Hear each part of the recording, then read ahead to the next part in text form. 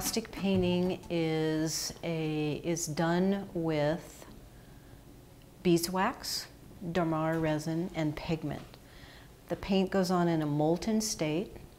It dries instantly, and the word encausticos means to burn in. So every layer of an encaustic paint is fused to the layer beneath it with some heat source.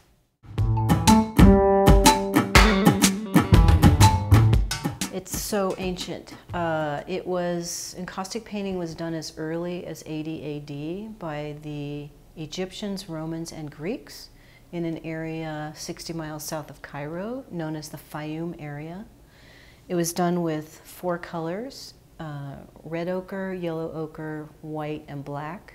And if the people were of means, it was done with gold leaf as well. The portraits were hung on the walls of the people's homes when they were alive, and when they passed, the portraits went on the top of the mummy, the face of the mummies. Previous to that, the Greeks were trying to decorate their warships. They had found that if they coated the rungs of their warships with beeswax, it would make them watertight. Then they found if they added earth pigment to the beeswax, they could get designs on their warships. So that's before encaustic painting happened.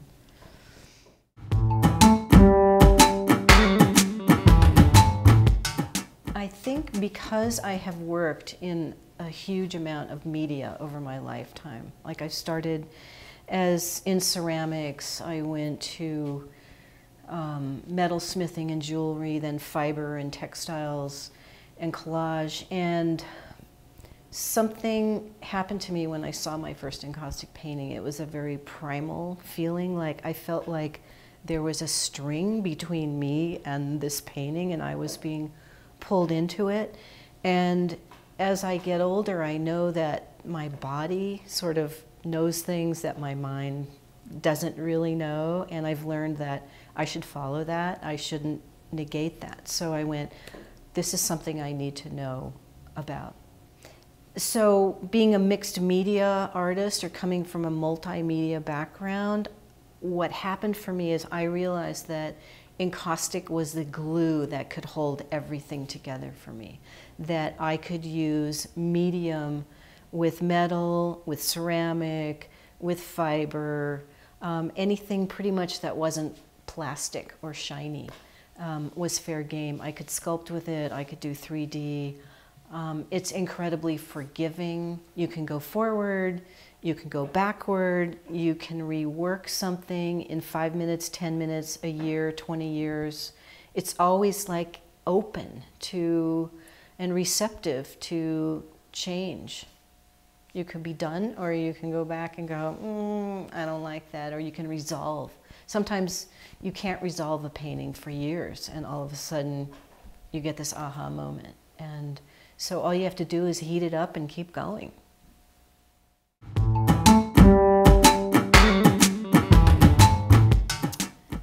I get a lot of inspiration from journaling. Things kind of pop onto the page and I go, that I have surprises around. A lot of my inspiration, this may sound really funny to you, but when I walk the dogs, I get a lot of inspiration, and I don't know if I'm in a really relaxed state or I'm concentrating on the dogs, therefore I start seeing things in a different way.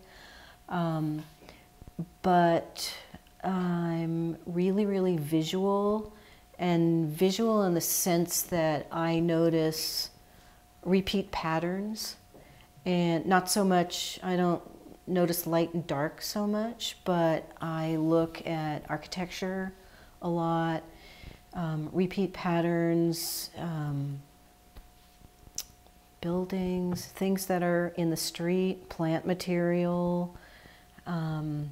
I can look at something and then just go off morphing it, and going, well, okay, then I could do that, and what if I this, and I feel like I have this amazingly fluid mind, and so to help me with that, I will create these containers from which I work, where I will say, okay, I'm only going to work in red for the next month.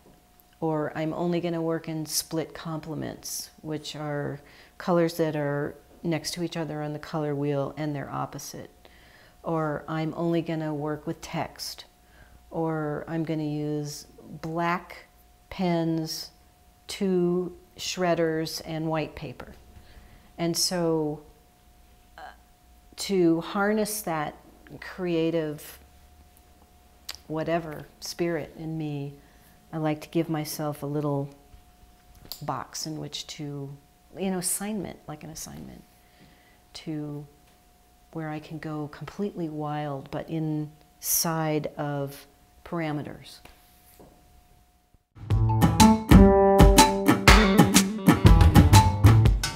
Okay, the notion of revealing and concealing in my work can be done in a couple of ways, and with the handwriting, I will either take it and put it in the shredder, or now my latest thing is that I'm cutting little squares out of it, so some of it you could still read, and but you don't get the whole meaning of what's going on there. So that can just be collaged in with medium. And another way of revealing and concealing is lots of layers of medium, so that if you put something down and you put medium over it and fuse it, and then keep going, put something on top of that, medium, fuse it, something on top of that, like we showed in the collage section, things become obscure the deeper into the wax they are. You can still see that something's there, but it's not so available. You know it's there, but you don't know what it says. And I love that, of the mystery of it and the layers that you can get from encaustic. So fabulous and magical.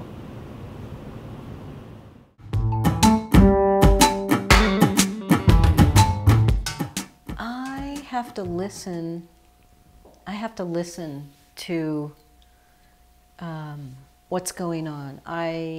When I work, I have to drown out an inner critic, and journaling has helped that a whole lot. I do this practice called the morning pages, which is three handwritten, long handwritten pages. I can see what I'm up against. Who is that person in the studio with me saying, "You have no talent, you're so stupid, you can't put those colors together, blah, blah, blah." And sometimes I have to put on the headphones and ask, tell it to leave the room or just drown it out. If I'm hooked in and connected to something greater than myself, which I think is what we're all striving to do as artists, or to have happen to us as artists. There's a really great quote, my favorite quote, by Robert Henri, which is, "The object isn't to make art, it's to be in that place which makes art inevitable." So when I'm hooked in to something greater than myself, I feel like I'm not responsible, I am taking dictation.